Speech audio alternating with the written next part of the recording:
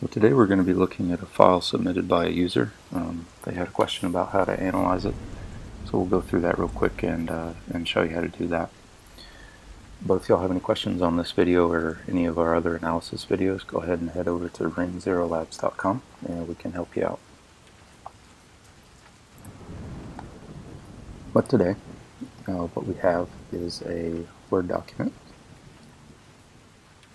and it's fairly simple, but I'll go through real quick how to analyze it. So the first thing we're going to do is go into a tool called the Office Mouse Scanner, and we're just going to scan the file real quick to see what comes out of it. And we're going to throw the info tag on the end. And it turns out there are 2 VBS scripts within this document. So those VBS scripts are put out to the Office Mouse Scanner folder, and we can inspect those with any notepad editor. So it does look like a very simple script. This is the VBS script here. So what we can do, not a whole lot going on with that, and the other macro is just a message box. So not much going on with that one either. But what we can do real quick is open up FakeNet to catch any network traffic, and then go ahead and open this document within a sandbox.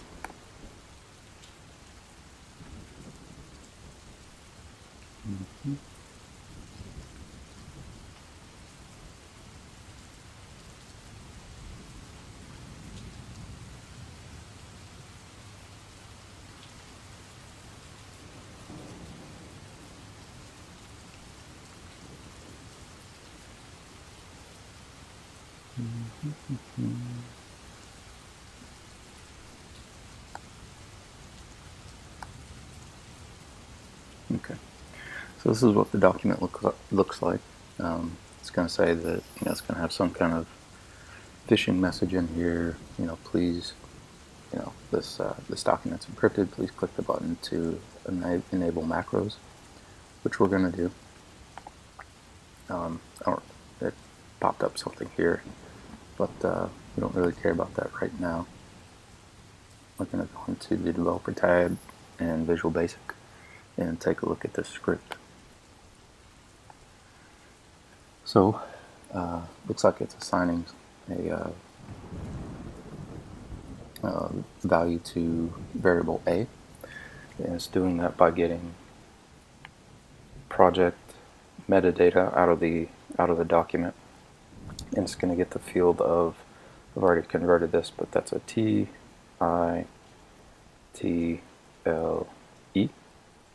So it's getting the title metadata from the document, and we can inspect what that is by going to Prepare and Properties. And lo and behold, there's the title metadata there. So if we copy that out and throw that into a notepad real quick,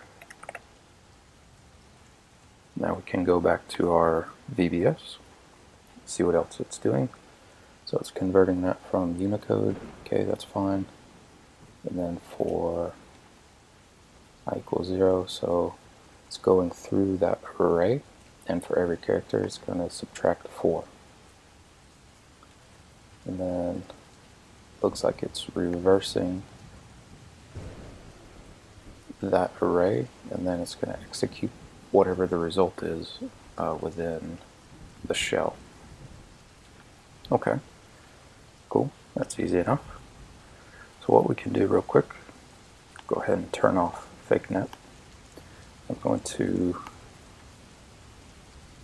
copy all of this, and I'm going to go to an online tool called CyberChef.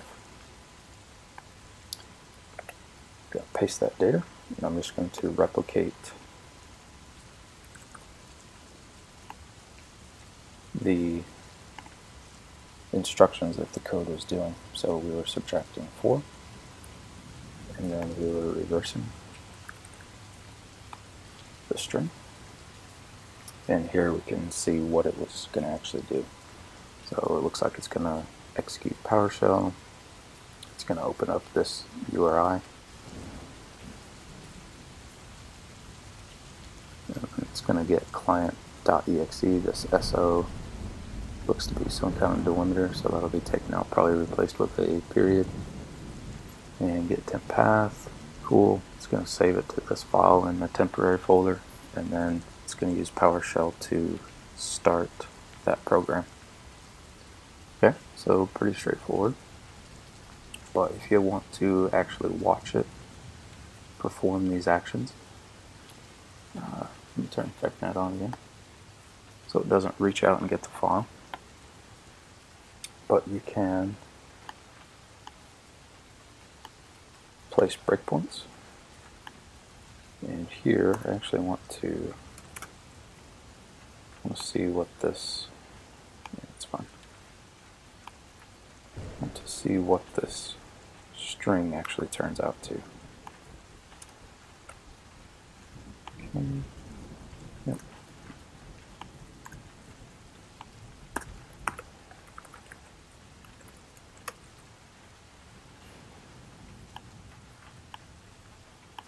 Okay. Let's go ahead and run it. And okay, so here we see that A is just a big byte array, so it's going to go through it and sub 4 from everything. B is going to be that just reversed. Here we see the PowerShell, blah blah blah blah blah. C is, as we saw, shell just kind of popped up in the corner down here, so it executed PowerShell.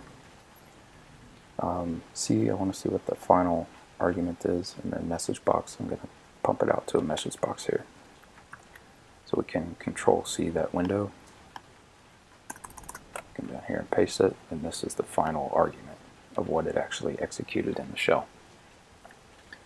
So that's how you analyze the macro-enabled Word documents.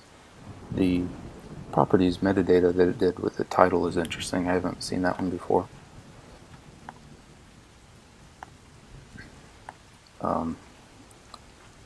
Yeah, that's fine. Yeah, the title metadata here, that's kind of interesting that it placed its arguments in there and then went through a little deobfuscation routine to get the actual arguments out. That's kind of neat.